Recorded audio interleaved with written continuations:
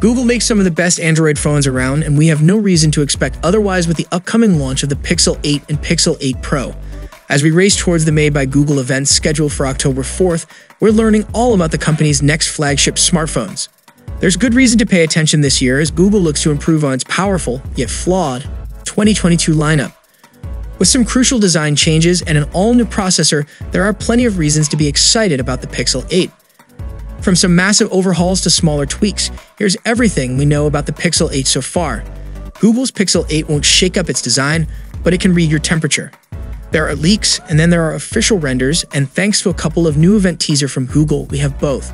Feast your eyes on the first official look at the Pixel 8 Pro. This video gave us our first look at a new Pixel watch and a matching new color for the Pixel Buds 2, both of which we expect to see alongside the phones. Of course, it's not just official photos giving us a look at what's to come in October. It took until nearly September for some official Google images to leak for the Pixel 8, but as usual, the company slipped up. An image of the white Pixel 8 Pro was uploaded to the Google Store to advertise Google Fi, and instead of showcasing the Pixel 7 or 7 Pro, it features a man holding the upcoming, as yet unannounced flagship. It's a phone that looks mighty similar to its predecessor, which might explain why the photo was used in the first place. A week later, we saw yet another glimpse of the Pixel 8 Pro, once again leaked from an official Google website. This time, the company's Pixel Simulator website went live a little too early, showing the phone in its sky, porcelain, and licorice colorways. Because this isn't just a press photo, it's a full demo site. Google also highlighted its ability to read your temperature and confirming the existence of a SIM tray, something that seemed up in the air in earlier renders. But we're getting ahead of ourselves. Let's start at the beginning, with rumors and renders dating back to earlier this year. This year's phones have two codenames, Husky and Shiba. Based on leaked display information for both devices, Husky seems to be the Pixel 8 Pro, with a 2822 by 1344 resolution, while the smaller Pixel 8 Shiba sports a 2268 by 1080 resolution. Both are reduced from the current Pixel 7 models, suggesting some minor, but nonetheless welcome, improvements to Google's design chops. The corners of the phone screens seem far more rounded, more in line with the Galaxy S23 Plus than the squared-off corners of the S23 Ultra. This design tweak is seemingly confirmed by in-depth display rumors, with Google doubling the radius of its curves.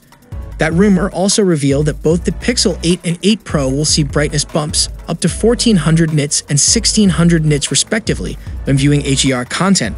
Meanwhile, it looks like the Pixel 8 is getting a 120Hz display, perhaps to differentiate it from the Pixel 7a and its 90Hz panel. Google has also graced the Pro with a flat 6.7 display, matching the panel on its smaller devices. Unsurprisingly, Google isn't rocking the boat here. These renders, which come from noted leaker on leaks, show off a device that looks like a slightly modified Pixel 7 Pro. Basically, there are three basic changes here, and they all point to a minor upgrade. These renders otherwise reveal the same dual-camera setup on the back and a familiar visor-style camera array. What's interesting, however, is Google's potential switch to a polished metal frame rather than a brush one, bringing the Pixel 8 right in line with the Pixel 8 Pro or Pixel 7 Pro for that matter. This might just be a stylistic decision for these renders, though. The power button and volume rocker remain in the same position, with Google one of only a few companies that put power above volume. As far as its specs go, we know Google Tensor G3 is currently in testing. Codenamed Zuma, Google's third-gen custom chipset is rumored to be based on the unannounced Samsung Exynos 2300 processor. It's based on Samsung's 3nm node, which developer Kamilo Wojciechowski says should be comparable to TSMC, the foundry currently relied on by Qualcomm and Apple. The latest rumors have it pegged as using a new packaging designed to reduce heat output, one of the biggest complaints about last year's phones.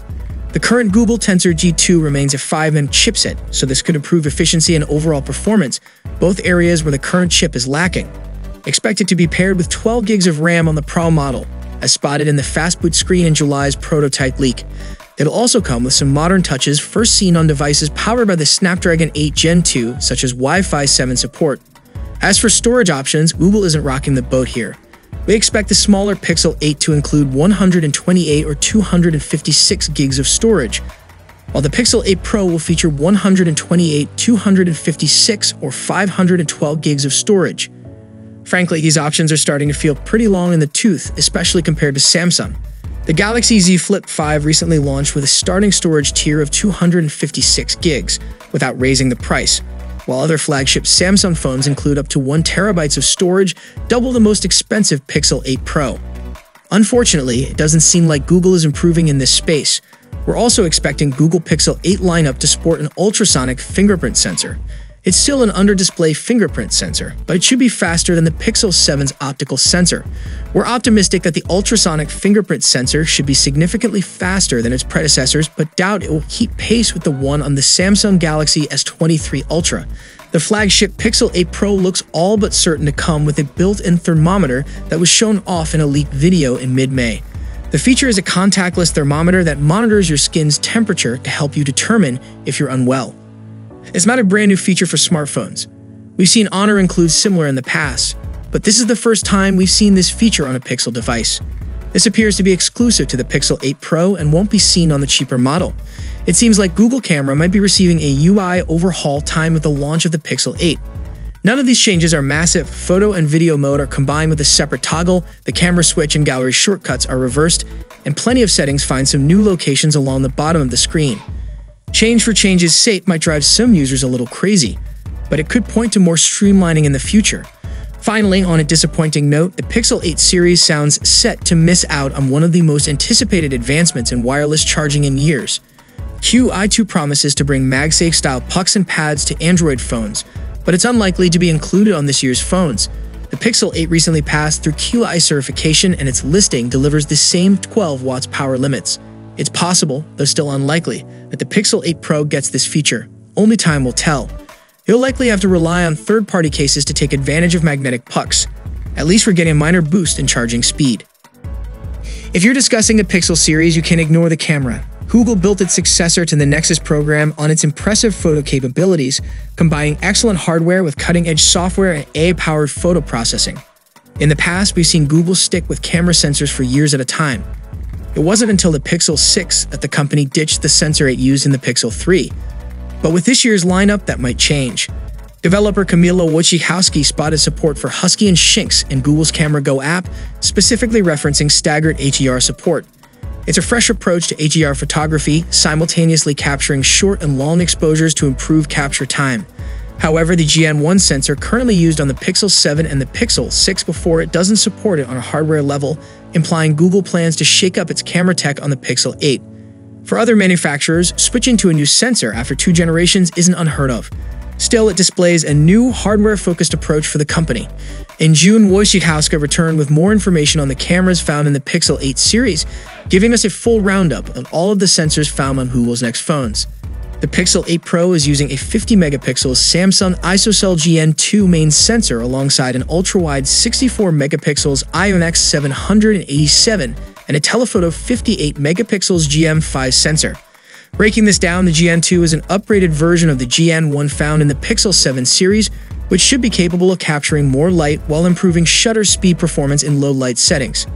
It's also capable of 8K 30 video recording, though Wojciechowska says it's not in testing on the Pixel 8 right now thanks to poor thermal performance. The ultra-wide sensor is also all new, quadrupling its performance, presumably to allow for pixel binning when taking wide shots.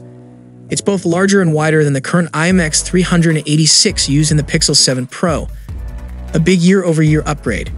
All that said, the telephoto sensor remains unchanged, as does the 11-megapixels front-facing camera. With Google's Pixel 8 and Pixel 8 Pro rapidly approaching, expect the leaks and rumors to keep pouring in ahead of the October event. Until then, the Pixel 7 and 7 Pro remain excellent devices, especially considering their routine discounts. If you can't wait for a new generation of Pixel, both devices will serve you well. So, what are your expectations from upcoming Google Pixel 8 lineup? Share your valuable thoughts below in the comment section, and for more Pixel updates, you can check out our channel. See you in the next one. Peace out.